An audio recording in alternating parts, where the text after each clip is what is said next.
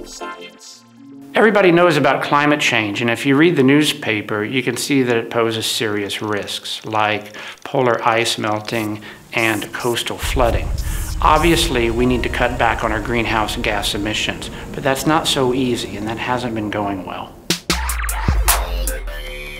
Some scientists have been looking at ways that we might be able to counterbalance global warming.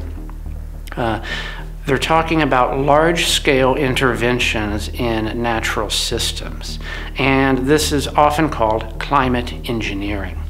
For example, we know that volcanoes emit large amounts of very fine powder into the air, and this cools the planet for about a year or so.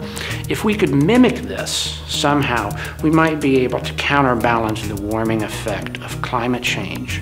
But this raises a lot of potential problems. For example, it will change rainfall patterns. What do we do if some regions suffer from this, if they have drought? And that's where my work comes in. I look at the possible ways to regulate climate engineering and its research.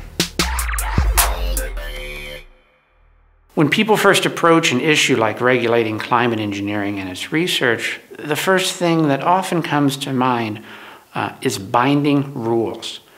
But that can be difficult. First, countries are very reluctant to agree to binding rules.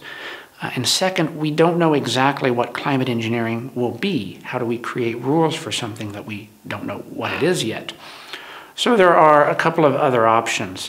One possibility is that experts could develop guidelines, some general principles that climate engineering researchers could follow.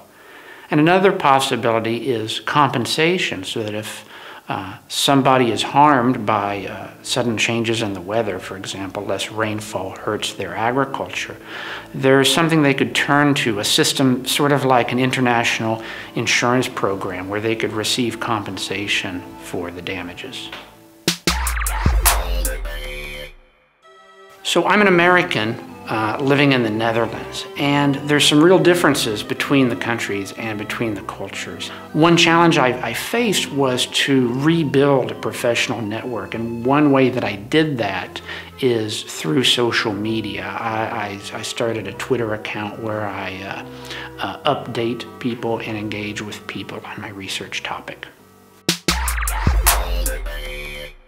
A number of years ago, I got my master's degree, but then I left the university feeling that it was somewhat isolated from the world. I wanted to address problems, so I worked at an advocacy organization for a while.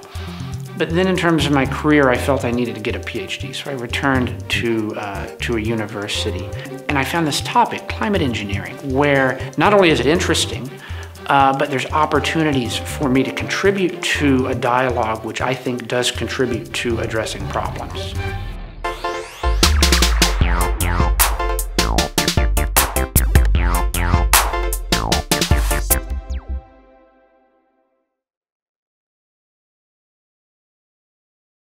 Faces of Science.